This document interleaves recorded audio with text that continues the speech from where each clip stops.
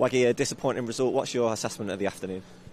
Yeah, very disappointing. Nowhere near the kind of levels and standards we've set as a team, individually, collectively.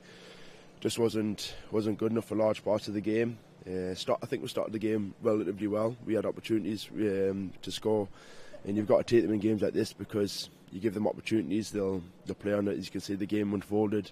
You give them a way to kill time, delay the game, and it just bred a bit of frustration. And yeah, it just wasn't good enough overall.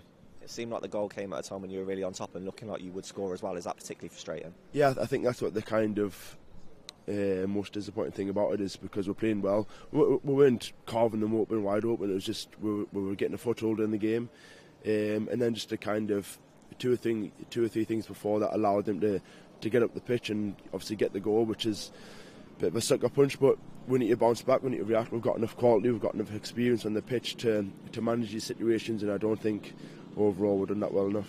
They'll look at it and say they defended well, but is the onus on you to break them down and find that route through? Yeah, 100%. We knew what we're going to be up against. We know what they're about. We've done our homework on them, and yeah, each and every one of them, we didn't do enough for the full 90, 100 minutes, whatever it was, to win the game. So we've got to look at it. We've got to sit down, reassess it, and then obviously we've got some big games coming up.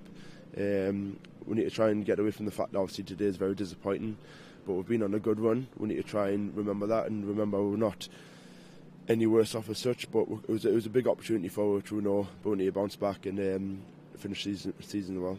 Yeah, is it because of the fact there was an opportunity that the team's not playing as well as that adds an extra level of disappointment today? Yeah, I think you could probably look at it. You see the opportunities that are ahead of you, and you think it's going to be an easy one. It's 3 points.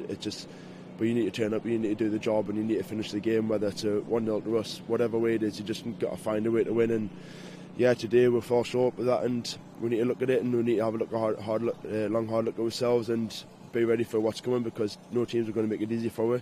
Yes, it's still in our hands, but we've got to focus on the job.